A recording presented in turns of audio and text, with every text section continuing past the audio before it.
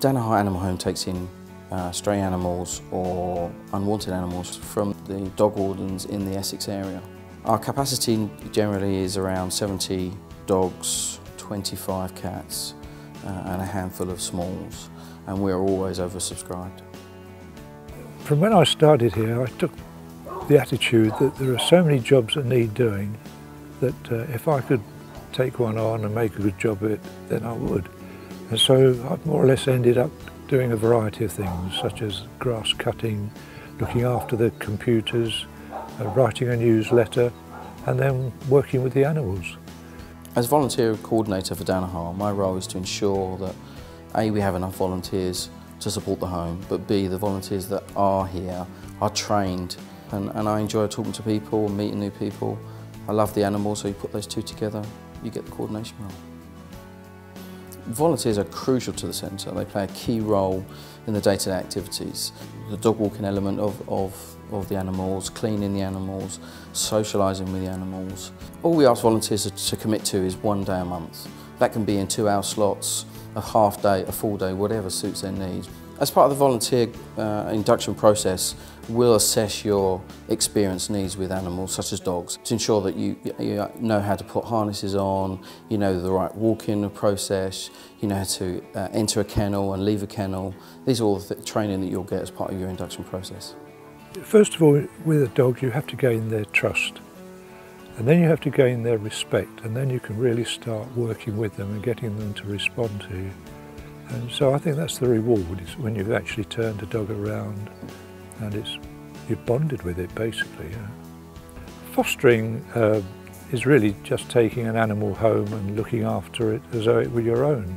People say, how can you give them up when you've looked after them for so long? But you can, because you know there's another one waiting to be taken care of. So you're more than happy to see them go to a good home. I think a common concern for volunteers is the first day of walking in and you don't know the ropes. But with our volunteer coordinator now, they get a very good sort of initiation course, and that is helpful, and there's always someone to ask.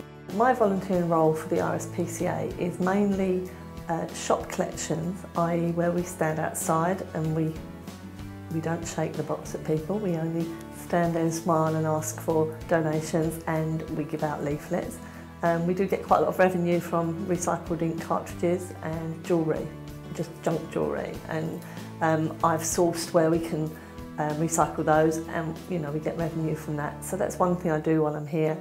I cuddle the cats, and that's part of sort of getting the animals used to being handled, especially if they've come in slightly feral. The more they can be handled, the more chance of them getting a good home.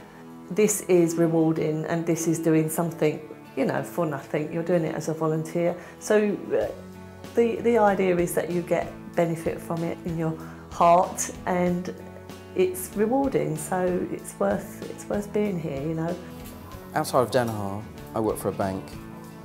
Hustle and bustle of working in a city, long hours, means it doesn't have very much time to do anything else. But what I focus on and prioritise is time at Danaher. For me, this is a great time to give something back to the community, but it's a great solace for me to think about my life when I'm helping the animals. Danaher couldn't survive without volunteers. So if you have a passion for animals and feel you have enough time to give, then go on our website, sign up, and I'll be glad to meet you at the door.